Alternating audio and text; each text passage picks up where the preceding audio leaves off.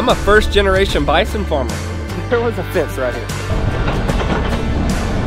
We're also getting rid of some bison.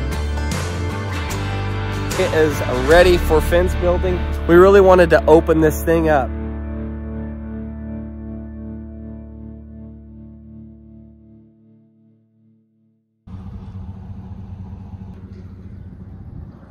Good morning, Jackie.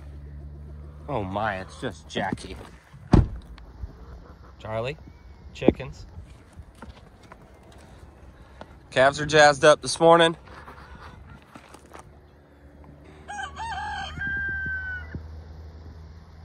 Hey guys, Dusty Baker, Customers Bison. Welcome back to our channel. It's a cold, little chilly morning. Got some exciting stuff going on around the ranch. I also want to thank Athletic Greens for sponsoring today's video. I'll tell you a little bit about that here in just a little bit. I'm gonna have some fun on the skid steer today. Gonna talk to you about these guys today. I know I've been bringing some bison over to the Ponderosa. We're also getting rid of some bison. I'm gonna tell you about that. Hope you guys are excited for another bison video.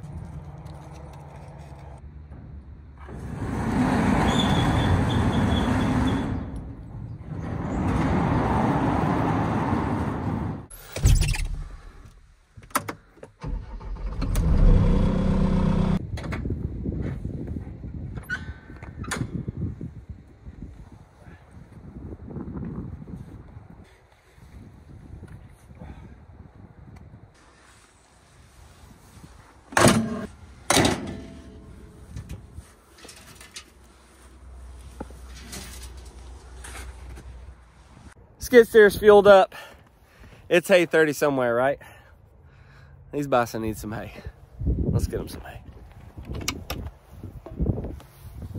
Hey guys, I want to tell you about my sponsor today, Athletic Greens.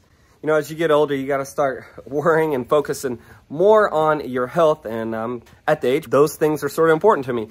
See, I have a morning routine. Ever since I was introduced to Athletic Greens, my routine has changed. See, I'm a coffee drinker. I love my coffee in the mornings, and I gotta have it. But now, I start with AG1. I am honestly impressed of how the AG1 has made me feel. I was a little hesitant to try it for the first time, but now, I love it. I've been drinking it for a couple weeks now, and I wanted to change it up a little bit, so I tried some pineapple juice. Honestly, I love it. It's just became a natural habit now that I'm doing it every day. 8 to 10 ounces of water, mix it with pineapple juice, whatever you want, 1 scoop of AG1, and I drink this before my coffee. Sometimes I'm running late. Didn't have time to mix up your AG1? That's okay. Take the AG1 packet, 12-gram serving on the go. All you need is some water. This nutrient drink is a simple way to really focus on your body. AG1 is the healthiest thing you can do in under 1 minute.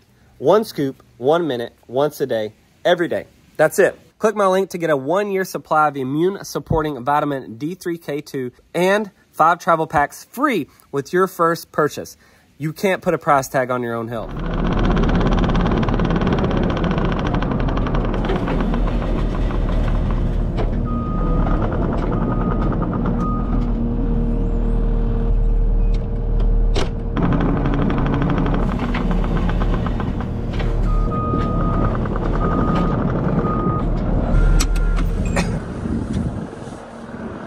Gonna double fork it this morning since the Big Joe herd needs some. Open these gates. Morning.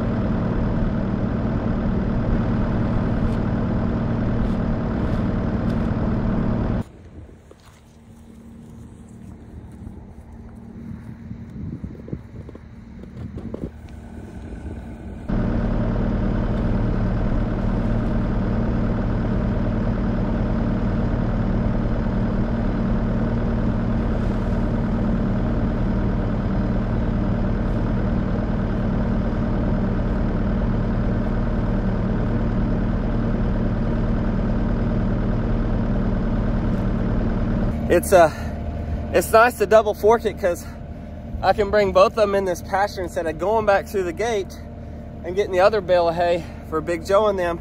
It's nice to do that, but I made it hard on myself by setting these on the slope of a hill, and me knowing that I have to push the bale of hay to get the wrap off. Instead of crawling back in my skid steer to do it, I have to push the bale of hay, get the wrap off, then hop back in the skid steer and roll it out. And then in the meantime, I'll take this one over to Big Joe and them over there. So come on, Dusty, you gotta think a little bit. But you know, just getting a little workout in on the chicken legs, getting a little workout in, you know, trying to drive through and really use my hips and really get underneath this bale of hay to really push it back uphill. So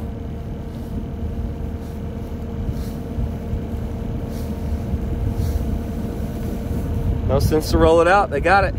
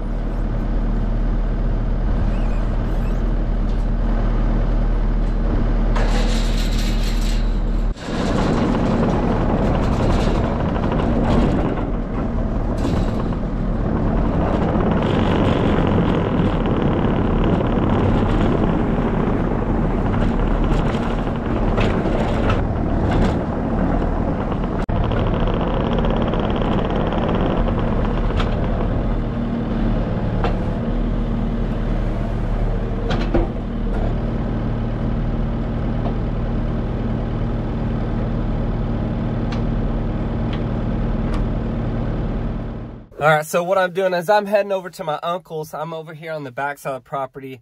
I'm gonna stop a second. I just got the grapple hooked up, and then I've got the tree puller also picked up with the grapple because I'm gonna take them both to the same location. So I have to run over there, come back, and get the tree puller. So I've scooped it up with the grapple, and I wanna show you guys something I'm very, very excited about to crawl out of this. Richard, who I always talk about, has been over here with that bad boy there and his skid steer. He's done a lot of work for me recently, and one of the reasons I've been I had him use his bulldozers because there were some big trees in this fence line, guys. I showed you a video a couple weeks ago of me in the skid steer with the tree puller and the grapple. You know, I got a lot of work done, a lot of small stuff that he couldn't really get. But man, this place looks so different. And there was a fence right here. There was a fence right here. But there were some big trees here along this fence line. This place here, you know, after coming back here and looking at this is the whole point of it. We really wanted to open this thing up. See guys, Cross Timbers, basically, which is my name, which is my brand name and the ranch and all that. But what is Cross Timbers? Well, Cross Timbers is a ecoregion of Oklahoma, and it basically, it goes all the way down to Texas. And this ecoregion, the region where the western plains of Oklahoma meet the eastern woodlands. And so Sulphur, which is where we're located, is kind of right there in the middle of that. You can kind of, I-35 is sort of that corridor that splits Oklahoma, essentially. Well, just on I-35 and just east of I-35 is this Cross Timbers ecoregion. That's where I got the name of my brand and stuff for this region of Oklahoma. But yes, we love our woods, and I love my trees. But you know, there's places where you need open spaces, and a lot of these areas in Oklahoma, as you can see, this hay prairie, a lot of this pasture, the reason it's not open on some of it is because invasive trees have taken over, and the number one is cedar. You know my opinion on cedar trees, the eastern red cedar, and what it can do. Another one is hackberry, and another one is elm. Those can easily take over on your fence lines and things like that I've probably already talked about. We really wanted to open this up, and so you can get rid of those invasive sort of trees and clean up your land like it's supposed to be. But if you don't manage your land, you don't graze them, you don't put bison on them, to manage the land, you get the overgrowth of trees. And that's what happened not only on my place, but a lot of places all over the country and in Oklahoma. That happens a lot. Trees like the eastern red cedar will take over your entire property. That's why we've got tools like the tree puller and grapple, is because we're going to spend a lot of time doing this. I still have so much more work to do on this property to open it up for bison, because bison belong in the open plains. And you know, these bison roamed through here hundreds of years ago, and there may not have been very many trees here at all. But because of human intervention and the lack of grazing and fencing and things like that, you have the overgrowth of trees and invasive trees taking over. So you have those situations. When you want to build a new fence, you got to clear the fence line. And what comes with that is sometimes shrubbery, trees, and all of that. That's got to go. The woody plants have to go. And anyways, I just love this part of the property. I love how open it is, and we're going to keep working on opening this thing up. You know, we're going to keep some of the woods. It's great for wildlife. Deer hunting is really very, very popular here, and we love seeing our deer, of course. So we're not taking all the trees down, but we're definitely clearing a lot of this out to make room for bison, which is the way it should be, with some woods as well. That's why you call it the Cross Timbers region. In case you guys didn't know that, now you know. So now we are going to head to, my aunt and uncle just live over here next to me. Their yard actually backs up to our property, and they get the view. They have the really nice, pretty view of the sunsets and stuff. So I'm gonna drive the skid steer over here, and we're gonna get to work because we're gonna build some new fence there.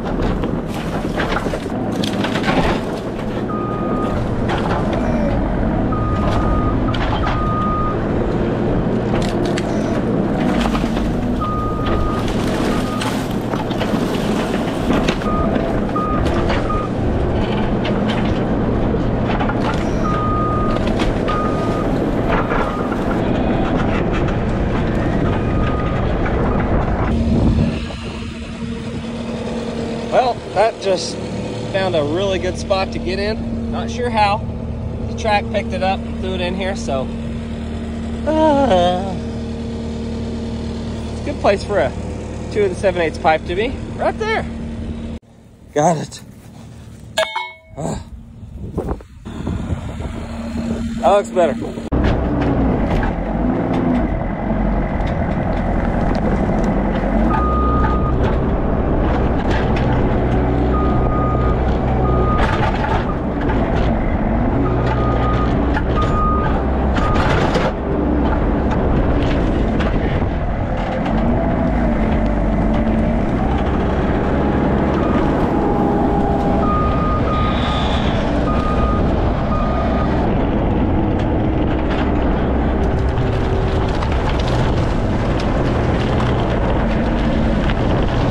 Okay, I've been cleaning up on this stretch right here and knocking out some hackberries. Oh, can't stand those trees. They have a heck of a root system.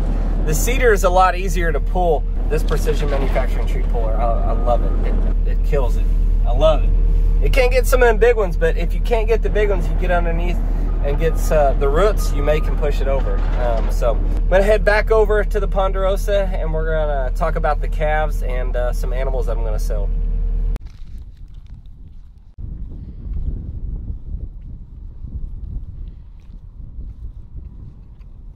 All right, we made it back to the Ponderosa barn. Something I don't talk about very often are these calves right here. So 2 of them are from here, born at the Ponderosa. 3 of them came from Mom and Kevin's. And if you remember me bringing over those 3 cows, what we just brought over and I let out in my recent video, these 3 babies here are from those 3 mamas, which is why we were able to bring those mamas over first in the first group, because they had their babies at a normal time in May. There's an event coming up. The Missouri Bison Association and the Oklahoma Bison Association have joined together and are doing a sale together, and it is called the Route 66 Bison Roundup, and it's going to take place Saturday, March 11th in Springfield, Missouri. And I'm excited about this event. Myself and members of the Oklahoma Bison Association and the Missouri Bison Association have been working together to create a sale for this coming spring, and I'm going to take some animals to it. I think what we're going to do is we're going to take some bison to this sale. What I'm looking at taking is Eleanor's bull. He was born in May of 2020, so he's 2 years old right now, will be 3. I'm going to take him. I'm going to take 2 yearlings that we raised that are over here, and then I may take a couple more yearlings that are at Mom and Kevin's. And I'm excited for this sale. I'm excited as a Bison Association to work with the Missouri Bison Association on this sale. I'm excited to take some of our animals. You know, it takes bison so long to, you know, grow up, essentially. If you really want to say it, you know, bison can't breed until they're 2. Then you have to wait till they're old enough to sell, market, you know, take for processing, whatever you want to do with it. It takes time, and bison are an investment. You have to invest in these bison. Well, we're approaching our 5th year of raising bison, which will be this May, and now it's at the point where we're able to sell some bison. And so I'm excited to take some of our animals to this sale, and it's kind of one of those deals where it's a big gathering. You get to socialize and network with lots of people, but also people get to bring their animals. And you kind of get to showcase your animals. And so I really haven't been able to do that. You know, you got to pay the bills too. For farmers and ranchers, this is a way to pay bills. We have overhead here at the Ponderosa. You know, I'm a 1st-generation bison farmer. You got land payments. You got to pay for fuel for your skid steer. You got to pay for feed for your bison. You got to pay for hay. You got to pay for all those things. You got to pay for new fencing. Fencing materials, the labor and things like that. Even though we do a lot of labor ourselves, there's a lot of overhead that takes place on a ranch, and it doesn't matter if it's cattle, bison, horses, sheep, goats. There's always going to be overhead, and for us, it's a land payment, it's feed, and those sort of things that are the major overhead for us. So, you know, being a first-time bison rancher, these are the things that you have to deal with if you want to grow. And so we are still in the obvious early stages of this, whole thing. And so, but it's all part of it. It's learning, and you work hard, and that's what we're trying to do. And so part of paying those bills and all that stuff is you got to sell some animals, and that's what we got to do. So these guys here, what we'll do with these calves,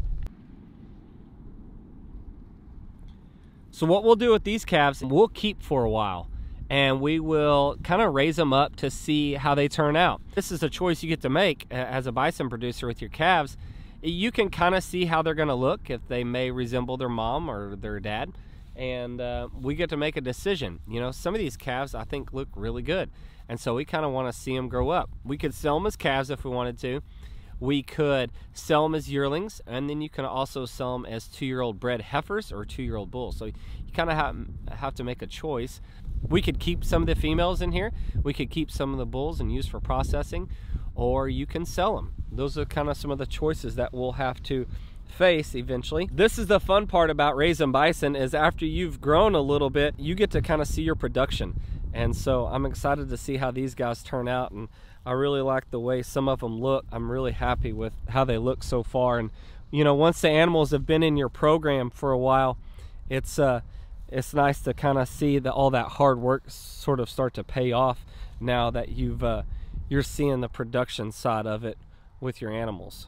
So what you're looking at is we've got some Big Joe babies, and then we've got some Dunbar babies as well. Jackie, you smell funny. I want to thank my sponsor again for today's video, Athletic Greens. Thank you guys for watching us today. Keep ranching.